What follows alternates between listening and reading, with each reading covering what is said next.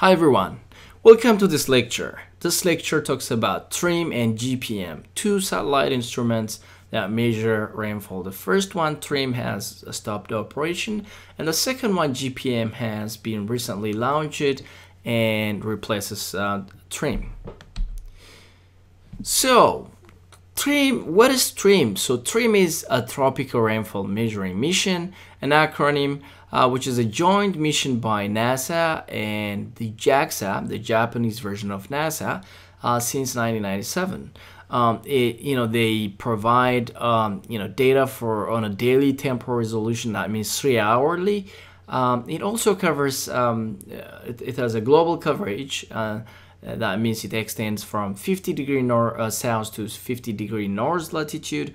It has a spatial resolution of 25 kilometer. So that means a single pixel, TRMM pixel, is 25 kilometer by 25 kilometer. Okay, and it has three instruments. The first one is TRMM microwave imager, TMI, and the second one is precipitation radar, PR, and the third one is VIRS, visible and infrared scanner. So overall, that's some background information about the TRMM mission.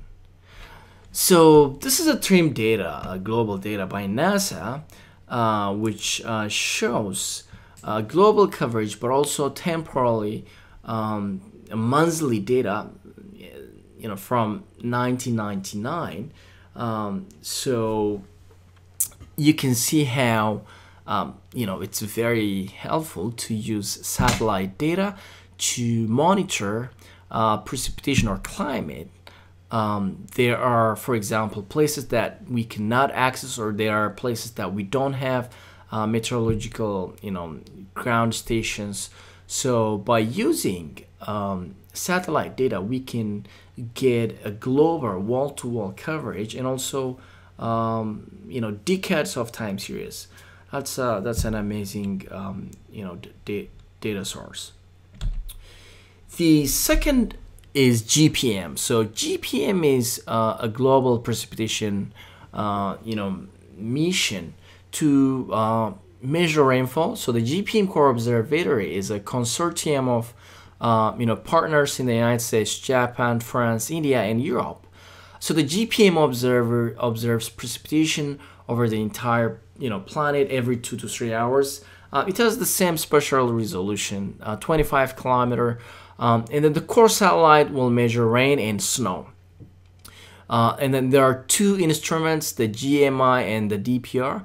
The GMI is the GPM microwave imager, and the DPR is the dual frequency precipitation radar.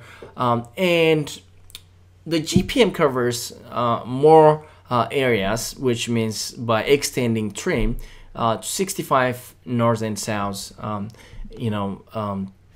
and that's an extended coverage, especially in the temperate areas. And GPM, has some advantage compared to TRMM, because GPM, I think GPM is designed to measure light rain and falling snow. So it's a significant water resource, measurement, especially inflow, especially in the high latitudes, right? So the GPM instrument extends the capability of the TRMM sensor to detect, falling snow, and it also measures light rain, actual rain. Okay.